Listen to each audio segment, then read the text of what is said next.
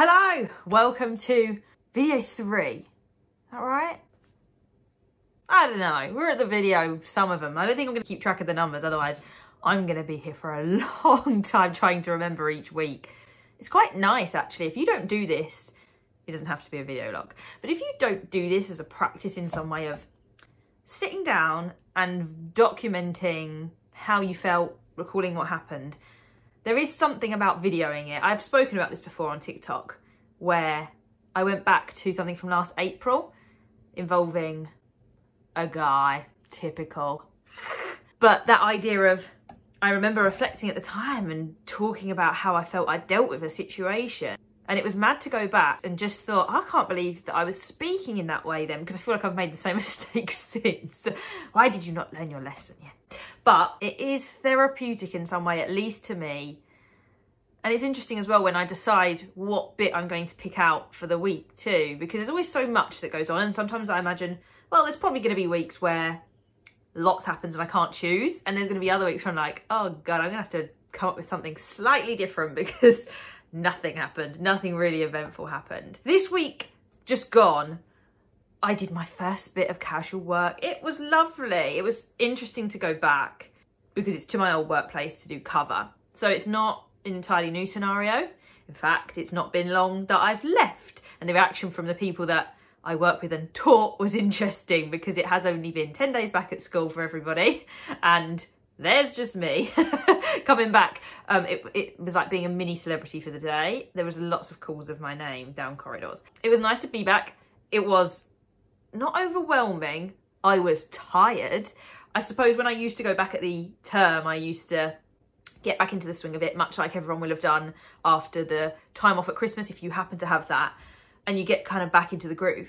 I hadn't really anticipated how much I would be out of the groove though, and how kind of relaxed this kind of lifestyle is now, at the moment anyway, and how like jump starting that is going to go. So I've got another day coming up next week and I'll see how that goes. In my head, I'm hoping to only do 2 or 3 days each week, 2 preferably, 3 though, depending on how finances are. And keeping track of my finances is really interesting. I created this wonderful Google sheet that, I mean, it is pedantic in the sense of I literally record everything that I earn each day, because that's how I'm living now. It's really fascinating to see and work through that shift of knowing that you were going to get money on a particular day each month or week if you get paid weekly. In theatre, I used to get paid weekly and it was wonderful.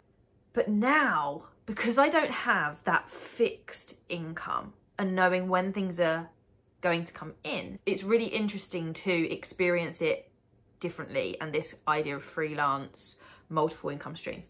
But there are 2 really that provide the money, all to do with what I used to do. That's naturally going to happen. It's the way it is because I'm shifting and I'm using my skills, my contacts, my knowledge to continue to fund my life as best I can, whilst I'm then trying to shift into more of this. And alongside that, other little things on the side. So there is a mass spreadsheet. It's very clever. I write in what I earn, where from, and what kind of company that belongs to. I have one company, but at the same time, I know that I'm on PAYE here and there on 0 hours contracts. I'm self-employed, as it were, but under various different hats. So yeah, it categorizes it. And then it's got things that calculate monthly total. So it's tracking how much I'm earning in January. It's tracking how much I get daily. So each entry is a different income stream, even though like I could have, like I did, I think on something like the 8th of January, I'd have had 4 different things come in, like one big one, a couple of tiny ones. It then counts the daily total. And obviously that fluctuates. There's a couple of days I've got nothing coming in. And then there's other days where you get bulk tutoring in. So then that looks great. Or a supply day. So tracking that has been really interesting. And it's changed the way that I live. Because I no longer know what's going to happen quite. And that extends further than just money. Of course, the money, I have no idea. I hope I have access to work, which is great. It is casual, it's flexible, it's not guaranteed. It's not something I know exactly is going to come up, but chances are, being on 3 schools books, probably each week, hopefully, I'll be needed for a couple of days as a minimum. And there'll be weeks where they offer me a week and I might need it because the week before I did nothing because there wasn't anything come up, and I'll have to work with that. And that's what I mean by extending further. I don't know what I'm going to do tomorrow. I mean, I do, because in this case, I have work, tutoring and guides. But I didn't know that day was going to happen like that until about 2 hours ago. In my head, I was free for the day. I was actually going to say no if I got a call in the morning because I didn't want to rush around, then have tutoring and then have guides. But an email came in today and I said, yeah, sure, fine, let's go for it. So now I've got to make sure that I'm ready for tutoring ahead of schedule. And that's why I can kind of work with that. But I changed my mind 2 hours ago and my tomorrow looks very different to what I thought my tomorrow was going to look like earlier. And you can't plan too far ahead. You can't live too far ahead. It was interesting. I used to plan all the time when I had a full-time 9-to-5-esque job. I used to just know that I was going to have Saturday and Sunday to socialise. I knew when my school holidays were, so you made plans during those. Whereas now, yes, I'm still working to the school system holiday structure because my work is technically, that income stream is technically only available for about 3/4 of the year because that's how many weeks teachers work. So unless I then find something for the holidays, ultimately, I need to make the most of that and be aware of that in terms of finances. So I'm still working to that structure of, well, when that's happening, it is the better time to go on holiday so that I'm not ridding myself of more opportunities to make money. But again, if I'm shifting and different income streams are building up, which is the whole idea, maybe I won't need to worry so much about that. Who knows?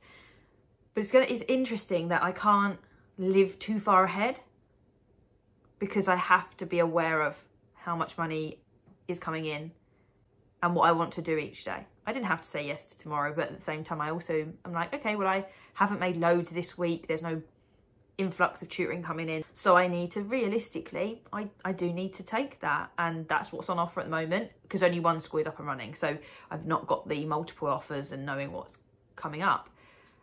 And I love it. I don't think I thought I was going to hate it. But when the reality struck me and the thought of that, and you always have money coming in, a regular known amount on a day that I then just divvied up into bank accounts. I was like, okay, and that's going to go in savings and that's going to pay for that and that's going to pay for that.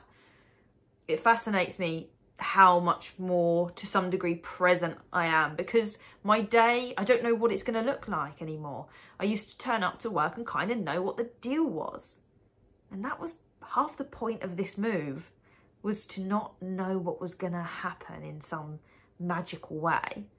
And it comes with a little bit more risk, of course. It comes with a little bit of, oh my God, I don't have that money coming regularly all the time. I trust myself to earn it because I have done various jobs in my life. If you heard last week's vlog, then you'd have heard a couple of the different places I worked. So obviously school, I think I mentioned theatre, yeah I did, and Royal Mail.